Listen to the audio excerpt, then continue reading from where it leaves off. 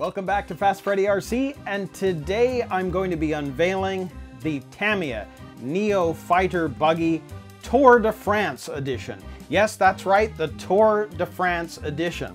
As many of you know, I tend to work box art for a lot of the vehicles that I build.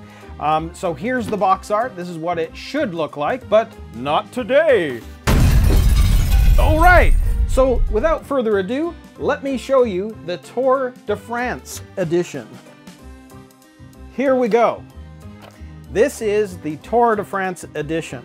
And I think it's actually turned out really, really well. The race has a lot of meaning for me, actually. I got introduced to the Tour de France probably in 2008. And it wasn't long before that that my mom had passed away from cancer, and I was kind of wondering what I wanted to do. And I think it was in 2009 that it was advertised for the Ride to Conquer Cancer, which was a 250-kilometer ride that went from Vancouver to Seattle, and you raised money for the BC Cancer Foundation.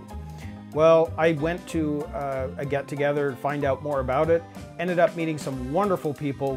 We created a team, and in 6 years, we managed to raise almost $250,000 for the BC Cancer Foundation. In one of the years that I did the Ride to Conquer Cancer, I had a buddy who came with us. He was helping out. He was part of the team. He was driving the team car. He actually filmed the entire event with the drone, and I put together a video based on all of his footage, which in fact you can see here if you care to.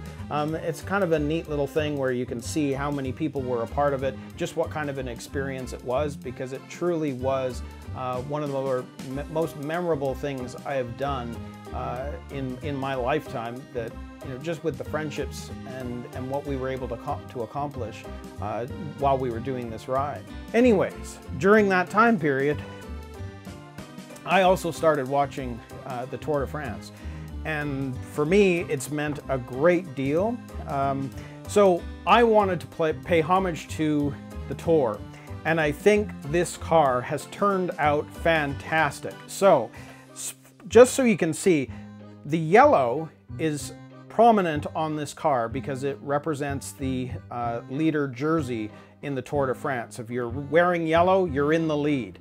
And ultimately, if you win, you're wearing that yellow jersey. The green stripes represent the sprinters in the Tour. The white stripes represent the young riders in the Tour. And the King of the Mountain, which I'm wearing, I was at the Tour of California back in 2014. So I bought this when I was there. So the King of the Mountain jersey, which is what they call it, is the polka dot jersey. So I have painted the roof line with the King of the Mountain colors. So the car itself is representing a number of jerseys from the ride, but the wing is representing some of the riders that I have followed over the years, and it's been pretty cool. So you've got Michael Woods, and the names on here are not in any real particular order. We've got Michael Woods, who just happened this past Sunday to win his first Tour de France stage. So way to go, Michael. That is just awesome. Can't wait to see what you do further in the ride. We've got Mark Cavendish. Mark I've followed for many years. In fact, it was kind of funny. I was at the Tour of California. I was at the front of the line waiting for him to come out of his trailer. I wanted to meet him, say hello. And I think I stood there probably for 45 minutes to an hour. And when he came out of his trailer, I'm thinking, great, I get to see him. He went to the back of the line. Nobody said anything. He went to the back of the line, so I actually never got to meet him. But Mark, I know you've had to leave the tour, abandon it due to a fall, but honestly, thank you for everything that you've done. It's been an absolute joy to watch you over the years. And honestly, I know that the team is actually saying that they'd love to have you come back for next year so you can break that record, because Mark Cavendish is actually tied now for the most stage wins since Eddie Merckx at 34 stage wins. He only needs one more and he would be leading that category. So, Mark, I hope you actually will come back, but I understand if you don't, but it would be so awesome to be able to see you ride again. Then we've got Grant Thomas. Another rider that I just enjoy watching. He wasn't in the tour this year, but that's okay. These names have a lot of meaning to me.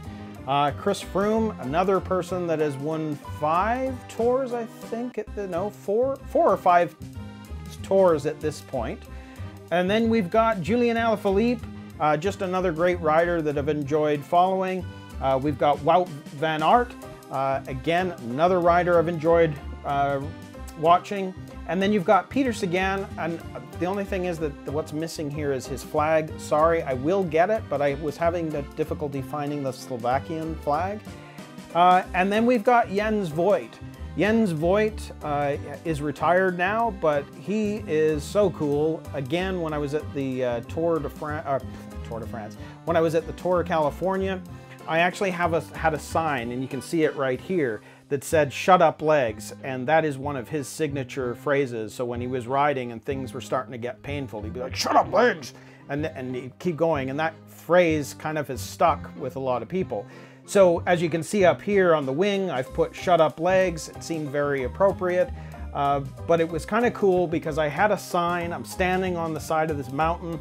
He's coming around the corner with a group. I see him and I'm like, you know, "shut up legs, shut up legs," and I've got this nice sign. He turns, he sees the sign, and he gives me a thumbs up. And it was so cool because a lady afterwards came running up to me and goes, I've never seen that before. I'm like, "What are you talking about?" He goes, "Jens has actually responded to a fan on the side." She goes, "I've never seen him do that before." So I thought it was super, super cool that had happened. So Jens, and later I did get a photo of him, had a chance to speak with him. And again, I think here's a photo that I took. And so it was an incredible opportunity to be able to, you know, see Cav in action, see Peter Sagan in action, in fact, which was so cool. He had all the fans had these big heads on sticks at the finish line, and they're huge, like, you know, you're talking 3-4 feet in terms of size of it for his head.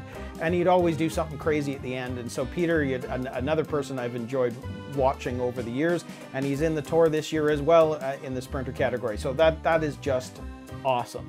Now, the other thing that is on this car that I want to show you is it says driver Maurice Garin 1903. Well, I kind of did that as a homage to the very first Tour de France, which was in 1903. And Maurice Garin was the very first rider to win the Tour de France. So that has a lot of meaning. So I wanted to have that on the car as well.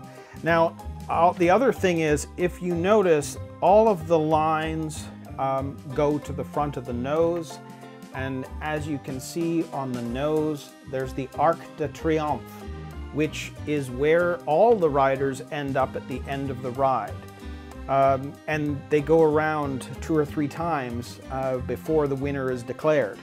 So I decided that with the car, why not have everything moving towards the front, and we'll put the Arc de Triomphe at the front as well, so it's like we're all racing towards the end.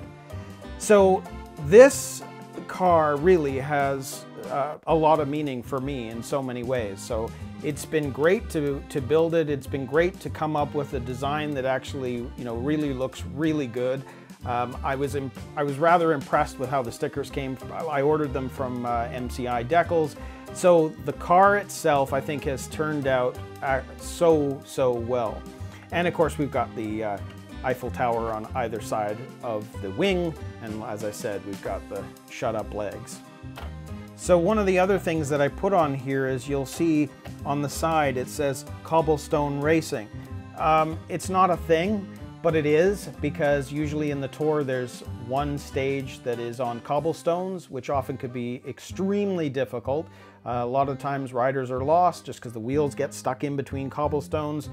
So it's very challenging, and it can really upset the results of the ride depending on what goes on. The other thing was, you'll notice I've put Queen stage on either side. And again, just because this is sort of all rushing to the Arc, the Queen stage is known as one of the hardest stages of the ride. So I just thought I would put that on there too. So I haven't put any other stickers on this other than ones that were pretty much related to the Tour de France. The only one that maybe isn't quite Tour de France related is the one on the bottom which says Ruler Pro Cycling Team. Do you measure up? Well, Ruler is the name of someone that is very special to somebody I know, and they came up with this cycling team a long time ago, and when they were telling me about it and they thought they might like to have this on the car, I said yes, because it seemed very, very appropriate. So that is the only thing on here that is not really Tour related, but very much Tour related. Because man, do you measure up? Those riders go through some incredible challenges on the route. Anyway, that is the Tour de France edition. I hope you enjoyed the video. I hope you liked what you see here. If you're a Tour fan, comment, like, share. Love to have some of these, even the riders, see this car. I don't think it's ever been done before in the RC world, and I'm just so stoked with how this has turned out.